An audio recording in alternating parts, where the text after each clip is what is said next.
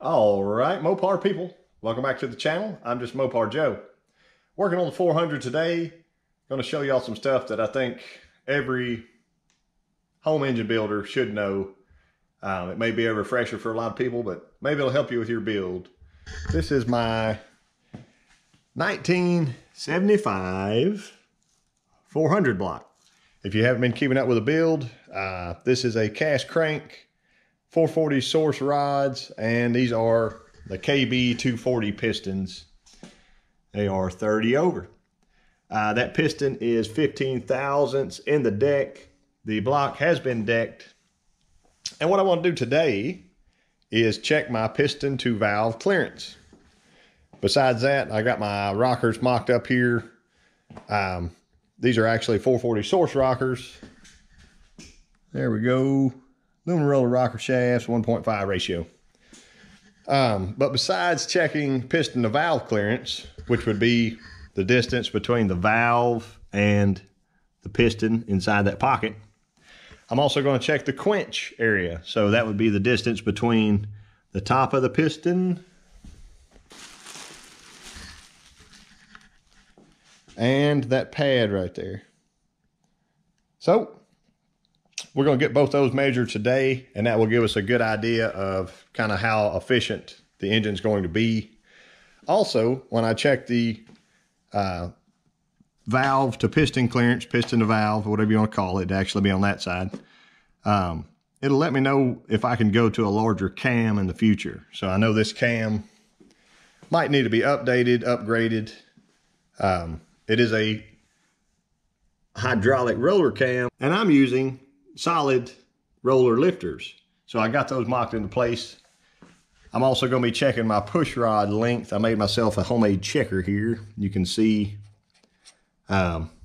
basically it's just a push rod that I cut into two and put a piece of all thread through. So we'll see if it's strong enough to be able to cycle the engine over and check that piston to valve clearance. Let me pop a head off real quick. There's more to discuss. So here's what I got. Got myself a little Play-Doh here. You could use clay or whatever. And what we're checking right now is going to be the quench. Some people call it squish, I guess. And I'll just lay a piece of that right there where I know basically it won't get into the combustion chamber or into the rings or whatever whenever I roll this engine over. So I rotated my piston down some. I have that here. I'm going to go first without a gasket, just to show you, because whenever we get a gasket, whatever thickness your gasket is, you just add that compressed thickness to whatever your quench is. I'll get my head.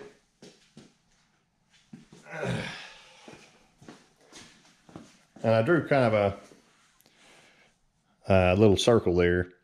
Basically what's happening when it quenches here, the piston pushes against that, it's going to force all the air to go that way or under the exhaust valve. So every time that comes up, it's forcing the air back into the chamber, until it eventually leaves. So knowing that number helps you for most efficiency. Set her down. Yeah, there we go.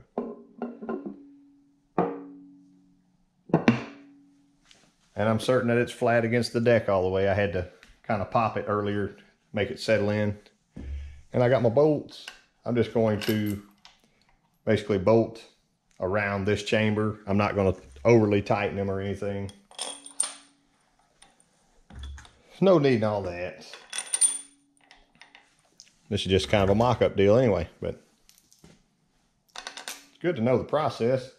And we can check quench without having a push rod in place. So if my push rod that I made bends, then it is what it is. I won't be able to check the piston to valve clearance until I get a stiffer push rod in place. But I'm going to try it today, and y'all get to watch it. So let me tighten those down. Now it's just easy as we're rolling the engine back over. Piston coming up.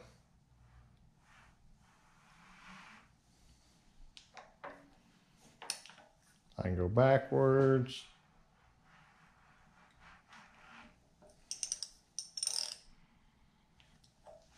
Okay. Now I'll pop the head off. Okay. I'm gonna take her off real slowly and hope that our Play-Doh stayed down. It did, all right.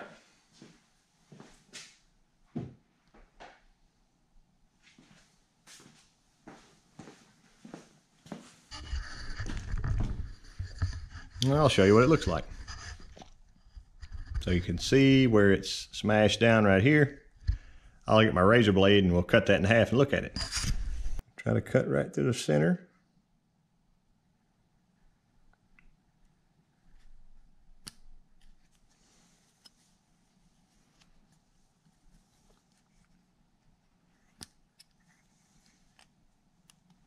Okay. Now I can show you. So I know I have my pistons. My piston to deck height is about 15,000. So between the piston and the top of the deck is 15. My head gaskets that I'd planned on running are the Cosmetics that are 27 thousandths multi-layer steel. So 27 and 15 would be 42. So whatever I have right here, that should be, in theory, 15.5 thousandths. I can compare it with some feeler gauges.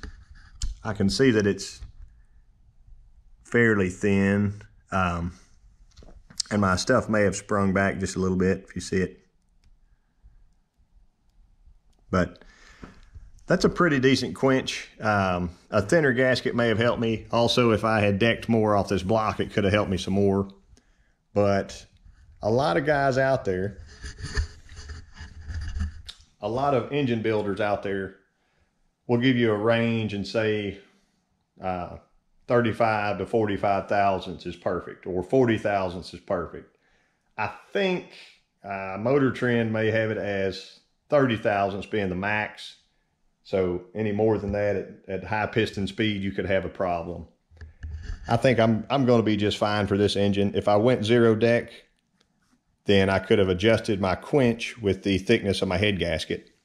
So if this was zero decked and I had went with a 27 thousandths head gasket, that may have been a little too thin, although I'm trying to grab as much compression as I could, just because, like I said, this is such a short stroke of an engine. The pistons will be moving so quickly up and down, up and down. If there's ever any error or under heat, this stuff expands and gets very, very close to the top of the piston. So I'm in a definitely safe zone. We can go ahead and check our piston to valve clearance now. And the biggest reason I wanted to do that was in case, see, I can pop that up. And I could even measure it with my calipers if I want to. So there's my piece. There's my caliper. I mean, this is kind of splitting hairs, but it is what it is. Like I'm starting to squeeze down on it at 29, 25-ish. See, it left a little indentation in there. So I've got plenty and I should be fine, but this is an easy way for you to check your quench. If you had no idea and you popped an engine apart, this could be a helpful step for you. Get my piston to valve checked. I'm going to go across right here. You don't have to have a ginormous piece, but I'll grab a couple pieces. Basically the two that I just used. It's good to have. Ed at Ed's Machine told me it's nice to use soft clay or Play-Doh so that the hardened stuff is not, it's not too hard. See, I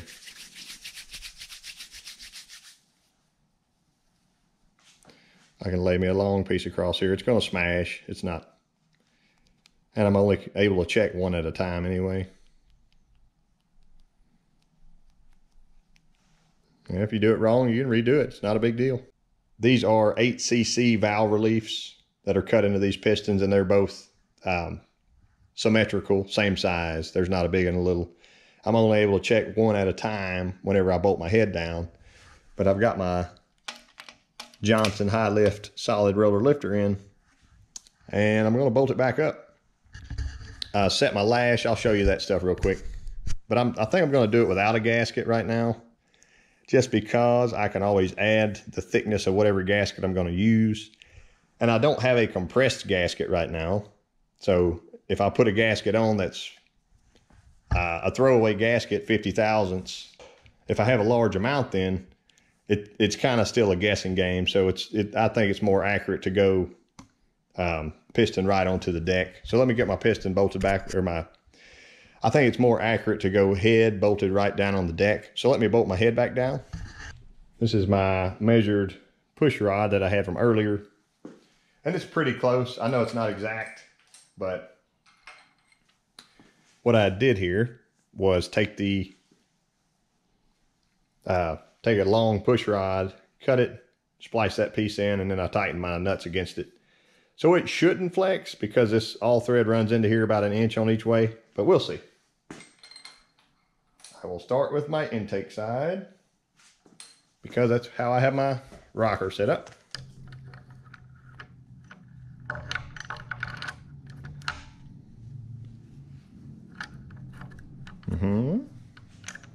I did go ahead and do my side-to-side play on these. It's set fairly close to what it should be. And I'm going to put at least 3 hold downs in so the shaft's not flexing somewhere else where it shouldn't be. All right, I had my lash. There we go. I can set my lash up to about, I'll set it like 2 thousandths. I can zero lash it if I want to, but I got to get back to top dead center.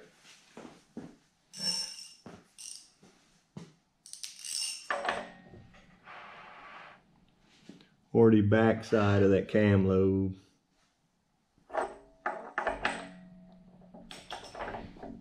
On the intake.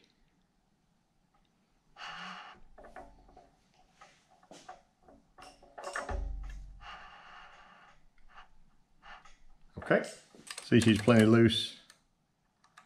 All I'm going for is 0. Hold 0. Got my feeler gauges. I'll give it 5 thousandths. At least that's something. It's not.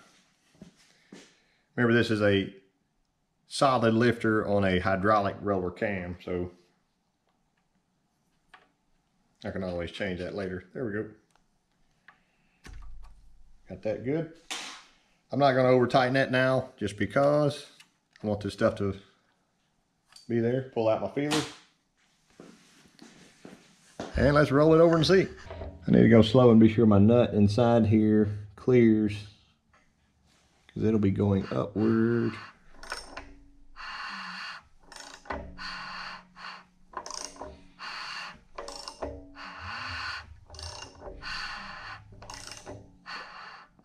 Going up.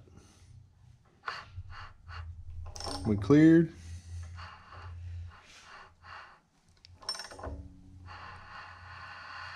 There's the top of my lobe. Bring y'all through so you can see it. Top of the lobe right through here. You can see that.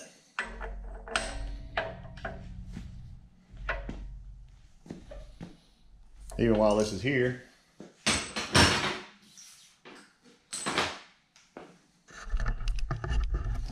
I can bring it around and look for coil bind. I know I'm a coil bind. It looks, they're a mile away from each other, but Ed's machine already checked that for me. Also, this is a 1.5 rocker. I'm going to switch to a 1.6 rocker. So let me get you brought back around. I'll go back to the back side of my cam lobe. That should be it. With just a little bit of lash. Now we can pull it apart and check it. And while at this stage, I went ahead and slid my light under here. It's also good to be able to check the push rod to wall clearance, sidewall clearance. So if it needed a little more side to side, I could cheat and put another spacer in here. I really want to try to keep my roller centered on the valve stem. I'll do another video on setting all that up, but the up and down motion of it right now, see how we have, looks like plenty on top and bottom. I'm going to cycle the engine again and double check that just to be sure there's no chance of it rubbing. Because if it does rub, it's a lot easier to pull this head off and put it on this bench and then take my die grinder and grind than it would be to have the head on the engine. And then you find out after you bolt the stuff together, instead of having to pull that head back off with those 17 bolts, and you've already crushed your gasket and everything else. So something else good to check. I'm gonna cycle it over and look just to be sure everything's clean and clear there. Here's our moment of truth. Come up slowly. There's a mile, a country mile space right there. What I will do is go ahead and cut it in half, just like we did our other. First, I can split it through here because nothing touched there, obviously. And right here.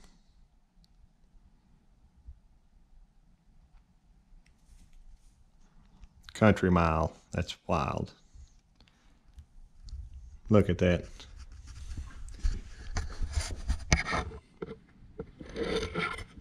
Yeah, they could have, I think they just do it better safe than sorry kind of deal, but that's right through there. Currently this cam, I think, is a 538 lift or something with a 1.5 rocker, so we may have sprung back some, but that's a lot. Let me grab my calipers. I'm scared to even measure it. There we are. It didn't actually smash right here. It smashed further up, and that's why I can use this other one that has a better indentation in it. There we go. See the circle in the clay itself? I mean, come on. 264 thousandths. I wouldn't believe it if I didn't see it, but yeah. The pistons probably still did need a relief. That's good. And I will get closer whenever I, you know, add another 40 thousandths to it. So that'd be 220. Plenty, way plenty. They give you plenty, that's for certain. I'm glad we checked it now that we know, but Quench is pretty good. That's a silver lining for us. I appreciate y'all watching and following along with my build series. I think most people at home can tell I'm not just throwing this together. I like to check stuff and kind of bring y'all along for that journey. I am going to double check everything I did today when I put the 1.6 rockers on, and I'm going to double check them after I cut my push rods to go in. So I'll bring y'all along when I cut those push rods, and I got to get the heads bolted on soon. So maybe we can make a video out of that, doing heads, push rods, and valve train setup. That might be a good one. Thank y'all for watching, and I'll catch you next time.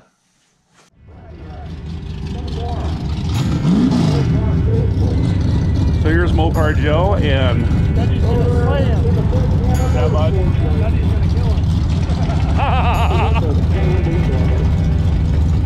and Eric Dudman.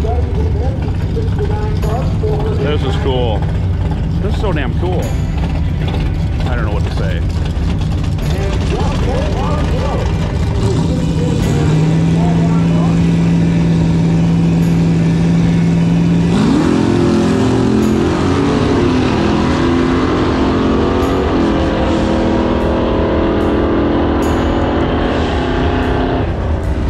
Joe, he did really good. Donnie didn't do too